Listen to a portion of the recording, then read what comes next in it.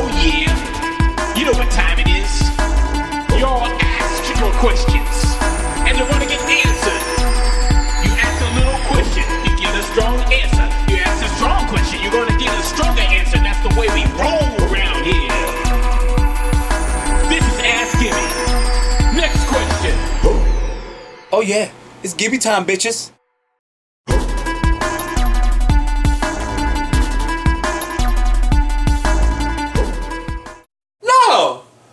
No, just like in every race.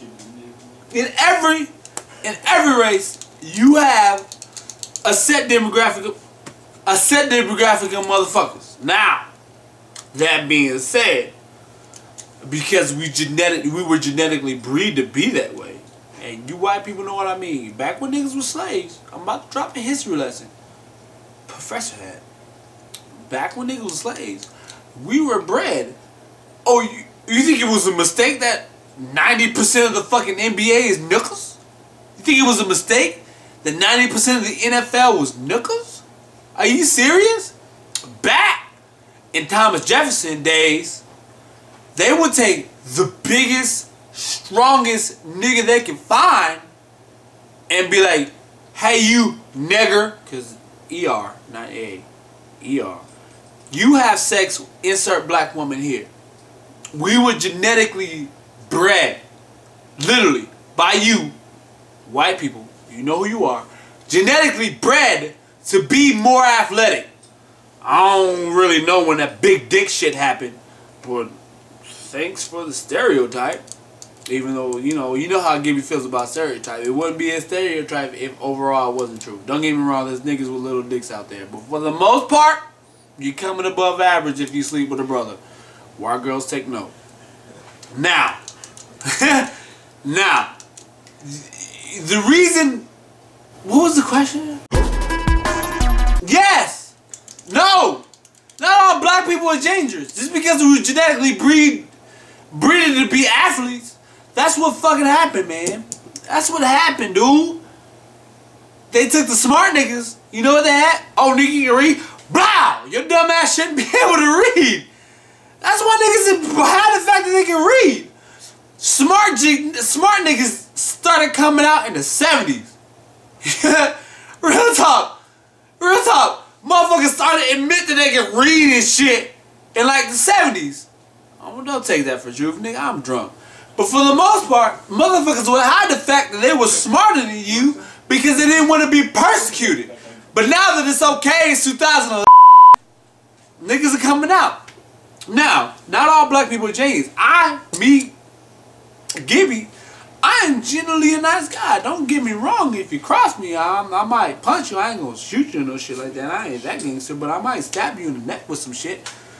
But I am a geek, man. Come on, man. I'm on the internet right now talking about shit and I'm drunk. I kick knives about D&D and I talk magic quotes. If I wasn't 6'1", 260 pounds, motherfuckers wouldn't be scared of me at all. But like, look at that geek nigga, he ain't nothing to be scared of now. And that's the same way you should look at most black folks. Just because a nigga has a do-rag on, doesn't mean he's a gangster. Just because a motherfucker likes to wear blue doesn't mean he's a Crip. Just because a motherfucker likes to wear red doesn't mean he's a blood. Maybe that's that nigga's favorite color. Just because he associates himself with a group of people doesn't mean that nigga can't tell you the definition of supercalifragilistic. Which, to my knowledge, that really shit don't really have a meaning. That just shit was just in the movie. Next question.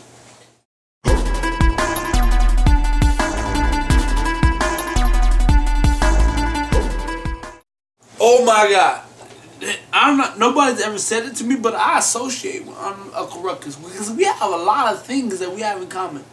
If you take away the ponytail and the fucked up eye, for the most part, I am Mother Ruckus, Uncle Ruckus.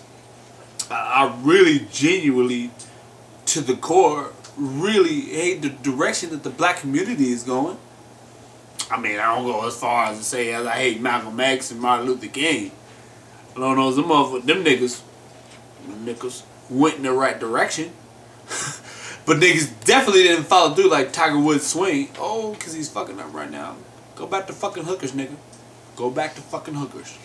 Now, Uncle Ruckus, me and my boy Clay, we've associated ourselves with two Boondock characters. I am Uncle Ruckus, meaning that I really, truly, and genuinely, for the most part, hate black people. And I hate ignorance. I don't like it. I don't play it. And Lord knows I know where BET is. And my boy Clay, he associates himself with Stickman. Lord knows I've called that nigga the captain of ignorance many times. He is the most ignorant black man I know. Oh my God. Chicken, bananas, and white women, gangster rap. I swear to God, you can't get more ignorant than that. Aside from like assault and battery, oh, the nigga got one. Aside from dating white women, oh, nigga got 3 kids, all by white women. Aside from loving chicken and fucking beer, oh, the nigga loves that shit. I don't drink anymore. The nigga is the most ignorant black person I know. Hands down. Hands down. Brandon LeRon Clay. Government, nigga. Government is the most ignorant nigga that I know. So yeah, in most part, I have associated myself with Uncle Ruckus. And I embrace that nigga like a motherfucking my buddy. Remember that my buddy shit before Chucky came out and ruined that whole shit? I had one of those. It was awesome until Chucky came out and then I had to throw the shit away. But that's neither here nor there. Yeah, I embrace the shit. If you want to call Gibby the next gen of Uncle Ruckus, I'll gladly accept it, because Lord knows I hate niggas. Love black people. Love black people. Because they're trying to push the black community. They're trying to go in the right direction. But niggas, I hate all the niggas. Soulja Boy, Cali Swag Jersey, even though one of you niggas got struck down, all y'all niggas, you know who you are. You're not pushing anything. You're not helping the black community at all. Have you donated to the United Negro College Fund? I have, and I had a job, and I was broke. Nigga, ain't that funny to be broke and have a fucking job? Anyway, I digress. Yes, I've been compared to Uncle fucking Ruckus.